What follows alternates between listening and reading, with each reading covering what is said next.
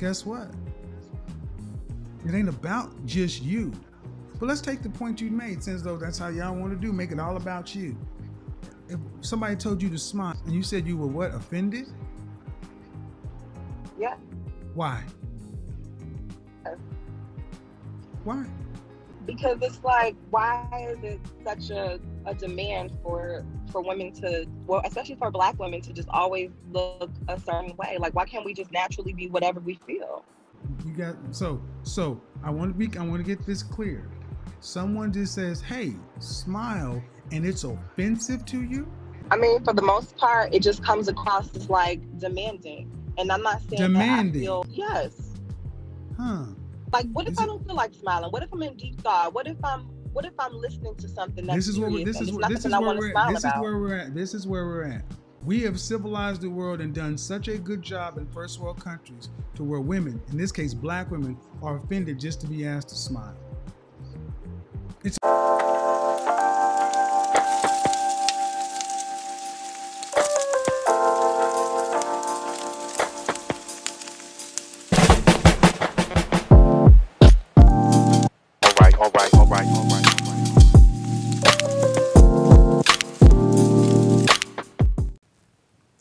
What's up, YouTube? It is your boy, Mr. Nobody.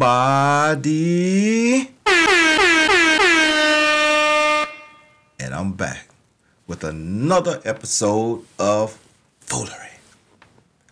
So, we're going to jump right on it. My man, Kevin Samuels, brought it up 2 years ago. Well, 3 years now. Why our sisters refuse to smile at us.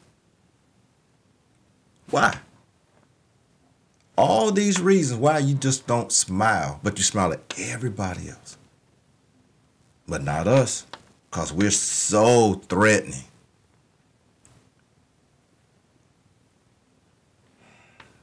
That shit is getting so old with y'all. But I want y'all to hear this new lady talking about, this young girl talking about her experience. And I want y'all to pay attention to it.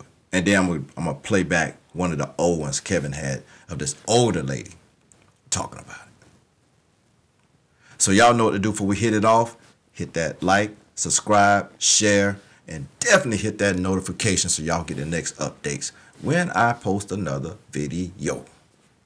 So no further ado, I ain't going to waste your time. Let's get at it, because this right here pisses me off. Let's go, people. I think that a lot of women do see, because I personally understand that I have a lot of work to do personally, and one thing that I do love and appreciate about you is how you do stress and encourage people in our community to get therapy. But one thing on the other end is just feeling safe. I did not watch your video from last weekend, but I heard you talking about women not smiling at men, which I'm actually in another country right now. And, you know, I'm from California. I feel like Californians just smile a lot, but in certain situations, I specifically will not smile at a man.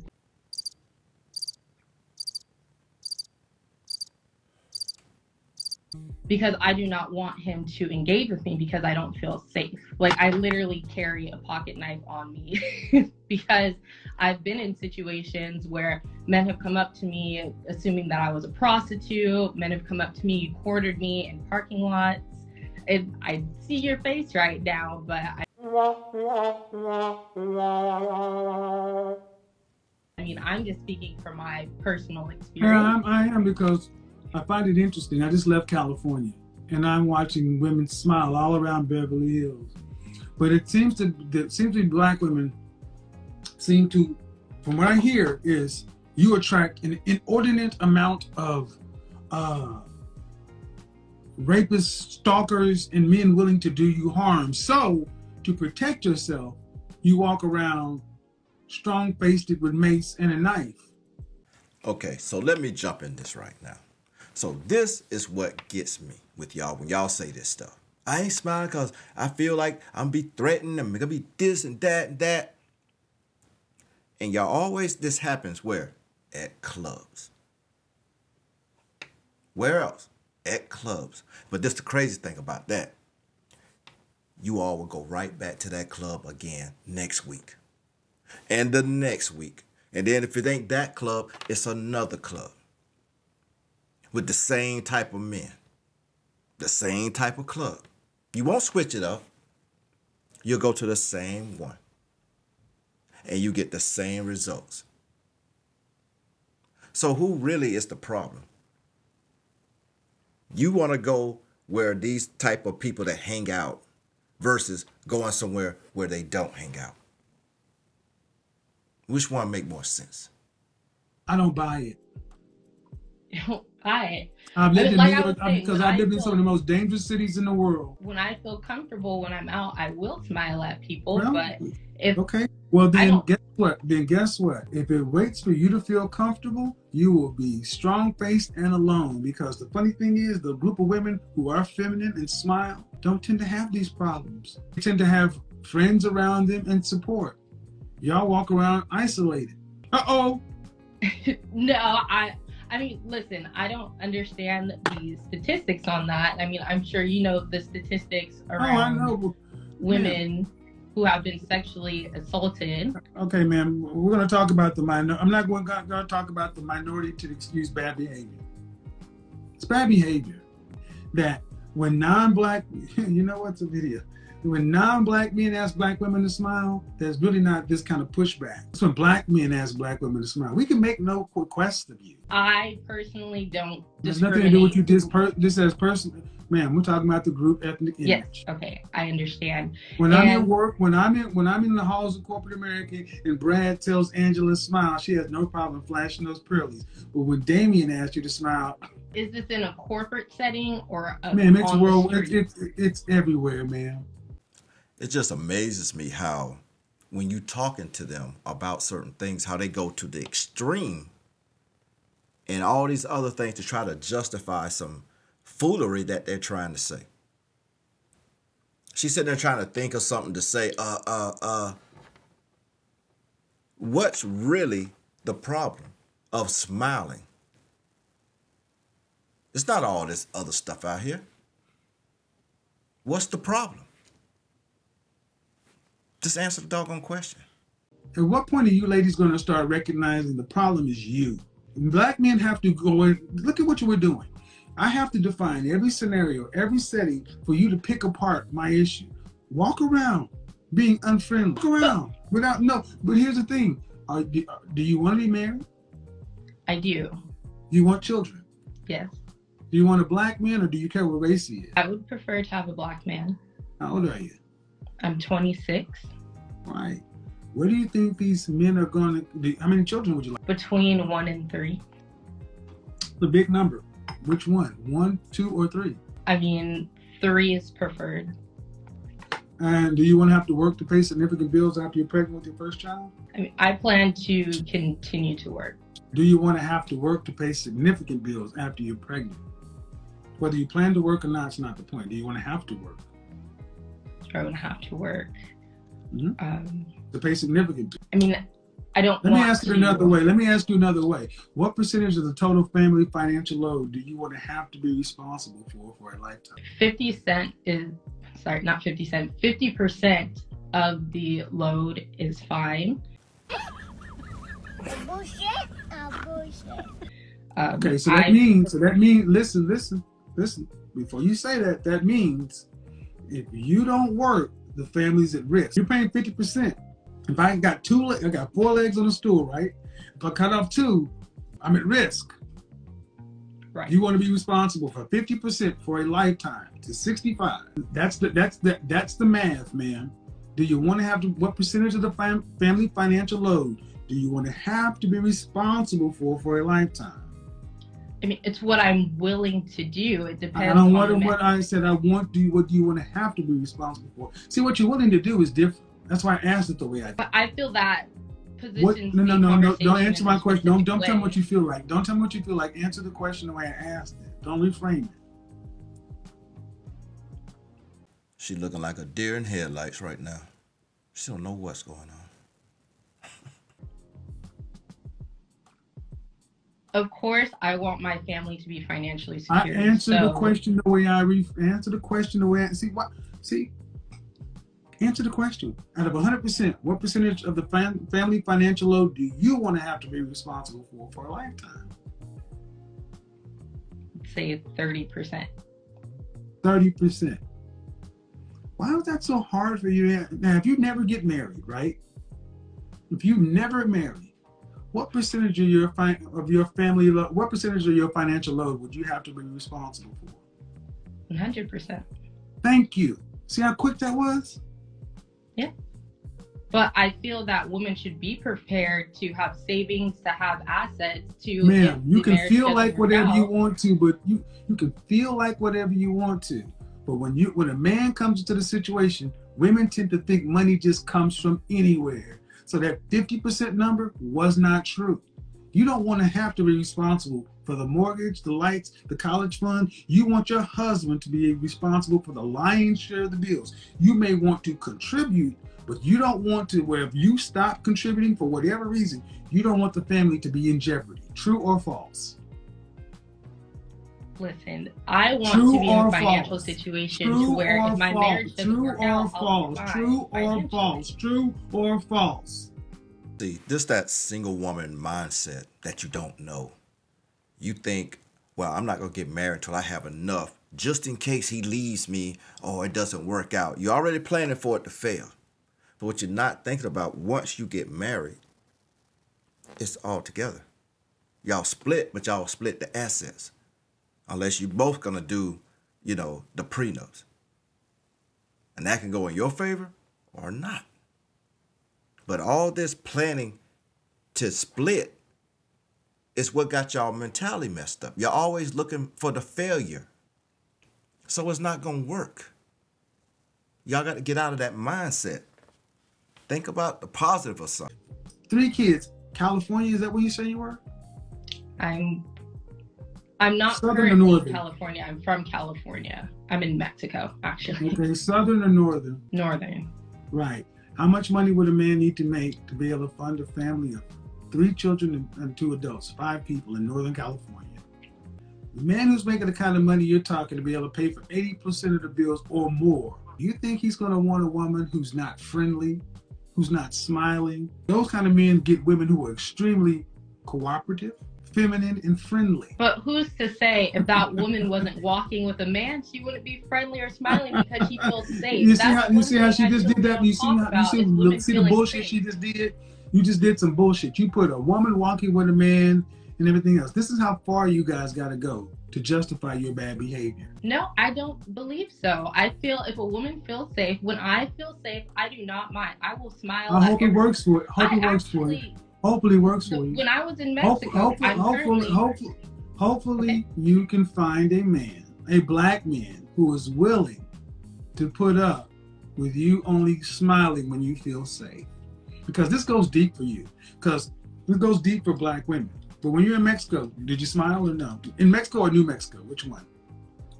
I'm in Tulum, Mexico. But what I was going to say, I was in the club and I was smiling at women. I was smiling at people. The main woman, well, I was the only black woman in the club. No one was smiling back at me. So those women were not black. I can't believe this woman used a scenario or example of being in a club in Mexico and she's the only black woman in the club. That's your example.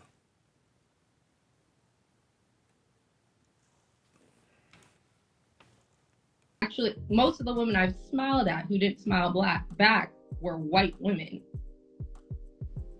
And that means so what? Maybe the experience is different. Maybe white women love to smile at black men. And not black women. Are you serious? So I want you to be understood. You're talking about black women smiling at black men. And you're going to relate it to you in a club smiling at women.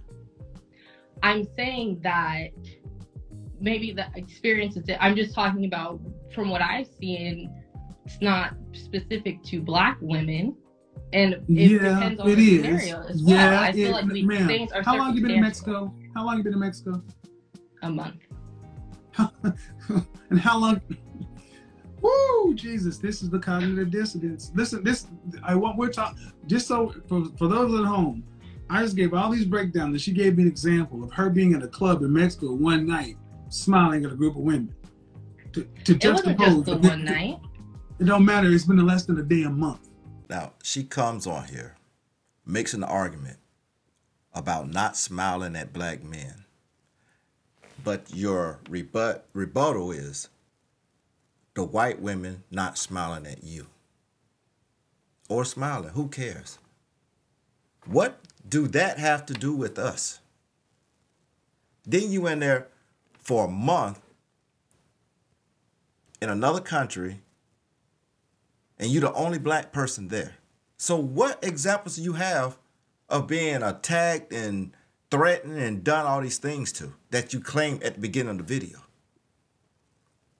You see how people be lying and talking about other people's experience? And when other people use somebody else's experience, if you ask most of the people, like, did it really happen to you? No, but my friend said it happened to her, or my girlfriend's friend happened to them. It never happened to them. That's what she is. Ain't nothing happened to her. She just want to have something to say. Sounding all corny. You up in a whole different country and nobody paying your ass no attention. And we're going to juxtapose that against a lifetime of lived experience in Northern California with black men. It's irrelevant. What was that? It's irrelevant. It's irrelevant. Well, we can stick to the point. My point is women feeling safe versus not feeling safe. So yes, in the community, well, I'll tell you what. Here's the thing I would tell you. You know, when you don't smile and he walks out with a white woman, you can be not feel safe and by your damn self. Because this is what's happening. This is what's happening. If you only smile when you feel safe, that's up to you. Do what you do. But what I'm telling you is the kind and caliber of black men you want are tired of your poor treatment. That's it. So while you guys are deciding whether or not I feel safe, the barometer, the temperature outside, who shot John, and every other group of women are coming in competing to be next to the kind and caliber of man you want, and then they're competing to see who can get his attention. Just like the therapist who said before, no, I don't even think half of our women are competing for the average black man. So if you're competing for the average black man, you're damn sure competing for the best of black men. Okay. So safe or not, man, you do what you want to do. But I would tell you this: well, I would say in regards to the behavior, whether we realize it or not, I'm saying that yes, it is an issue. Yes, I would love for black people to just smile freely at each other. I mean, that's 100%. No. Black women, not black people. It's not black people. It's not black women. It's black women. It's black people. It's black women.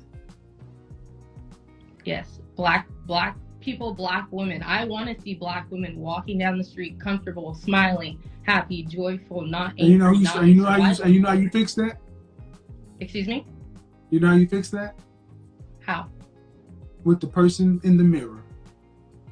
Yes, and that's all you can do. And the thing is, ma'am, you don't strike me. This is a long conversation about justifying what? A black woman's not wanting to smile because she does not, unless she feels safe. If the barometric conditions have to off of that point. If the conditions have to be right for black women to just be as friendly as most women are normally, then you get the outcomes you get. Stop complaining about being 1 in 4 of you will be married. Stop complaining that the best of your college-educated men go pick non-black women. Stop complaining because you're not even competing on the bare minimum. We're talking about smiling, being cordial, just simply smiling. Do you realize how ridiculous of a conversation this sounds like to non-black people? There's no other group of people on the planet that we know of have this type of discussion. A group of black women who say they are afraid to smile at black men. The black men that they're supposed to be with. But you upset when the black man go and be with some other nationality. But you don't feel we ain't even worth a damn smile. But you want us to chase after you? You're threatened of us? You're afraid of us? According to this little girl, That's how that is. Why should we come after you? Maybe that's why all these dudes going across the seas and dating out. It ain't us. It's you. You don't want us, so we moving on. But the thing is, who wants you now?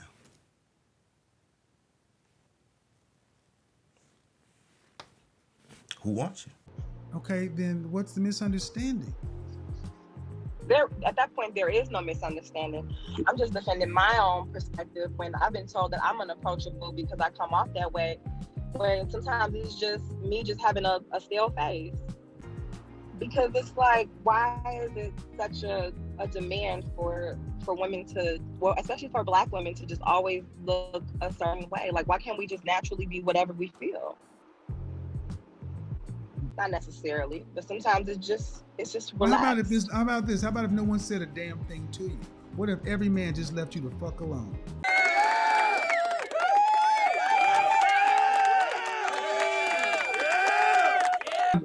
Hundreds of emails about this from non-Black people, emails and comments like, Jesus Christ, no women wouldn't even smile at you? Jesus, I mean, and this is a real thing. This is like night 2. And we get more women coming on instead of just saying, damn, I didn't know it was this bad. Wow, how can we fix it? It's, well, let me tell you why we do it. We don't give a French toast why you do it. We don't like it. We don't like it. We don't want it. And if you're not going to give Black men what they want, stop asking for Black men to give you anything. So with all that, let's get the conversation started. Hit me up in the comments. Let's keep it classy, but give me your opinion on what you think about this. Ladies, give me your opinion. Men, I know what you're going to say. But let's get the conversation started. And that's it for me. It's your boy, Mr. Nobody. And you guys know what it is. Always stay vibing. Make sure y'all click on the next video that pops up in the little screen right there. And that's your boy say, y'all take care. Peace.